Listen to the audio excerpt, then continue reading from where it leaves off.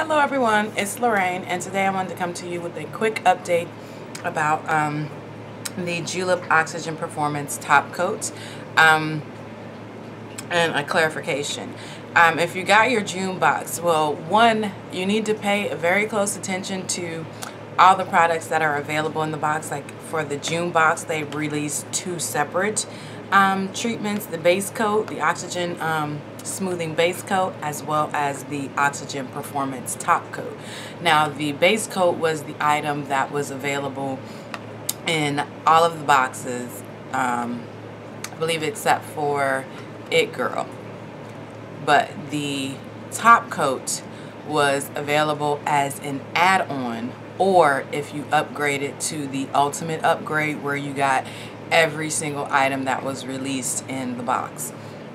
So, and they do this quite a bit, so you have to pay attention. Generally, it's with additional polishes that are also released in the collection. Like they'll show that there are, within the box, there'll be like maybe 9 polishes, but there might be a 10th new polish that's separately available as an add-on.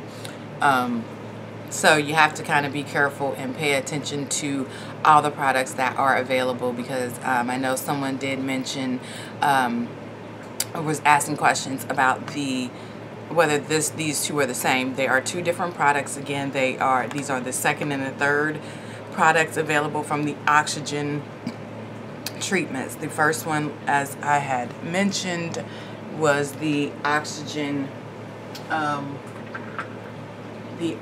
nail treatment that's in the frosted glass, but it is a pink tinted polish as just a base coat, or that you should not apply polish over top of.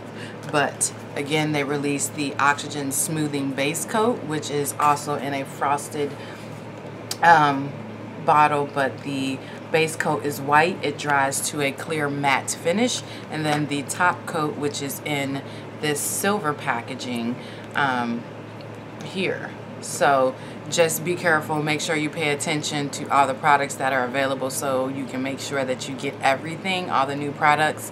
So some of them are generally not included in the actual regular box, but as an add-on, or you get it in the ultimate upgrade, where you get every single polish as well as every product that's released most times.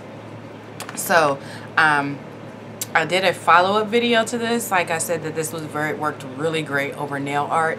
Now, when I applied my stamping, I did use regular nail polish to do my stamping. So for the next manicure that I do, I am going to use the use stamping polish to see if it smears or not over stamping polish.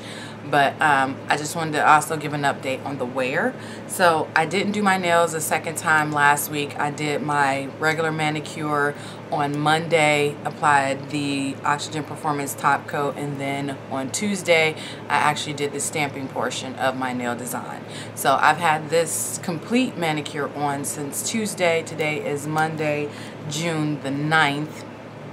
So I've had this on since Tuesday, Wednesday, Thursday, Friday, Saturday, Sunday, for 7 whole days, and I am very, very pleased with the wear. As you can see, I just have some tip wear here. Now my thumbs are chipped, but that is because these are the 2 nails with the patches, 2 of the nails that have patches on them, and I always have difficulty getting the edges here, which is where the splits are, to be smooth and nicely on there.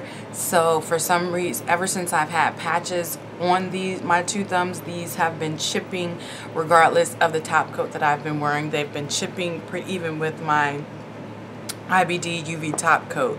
So but the rest of my nails are very, very much intact. And again, hopefully you can see that there is just tip wear. There is no other like major chipping or anything like that.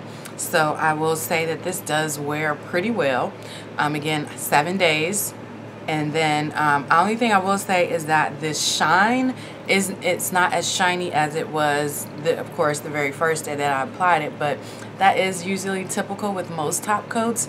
To refresh it, you just have to add another coat of your top coat a couple days later. So I guess just keep that in mind. And then also different products can dull the finish of your nail polish. So I've been putting on, you know, my nail stimulator, nail growth stimulator on, as well as lotions and things like that. And lotions and all those different products, they wear down the top coat. So if you are one that really wants a extremely shiny top coat, you just may have to apply your top coat after a few days of wearing it to keep the glossiness intact. But again, I am extremely pleased with this. I mean, I'm pleased with, you know, the level, I mean, of shininess that it still has. It's not like 100 like super glossy shiny, but it is still does still have shine on it, and I'm extremely pleased with the wear, because I wasn't too pleased with the Freedom Polymer top coat. The wear on that one did not last me in no way 7 days. I would say maybe 3 to 4 days in, that polish generally started chipping. So so I am extremely pleased with this. Let me know if have you tried it, what were your results, if you were able to, how many days of wear were you able to get, and things like that. Leave your comments below.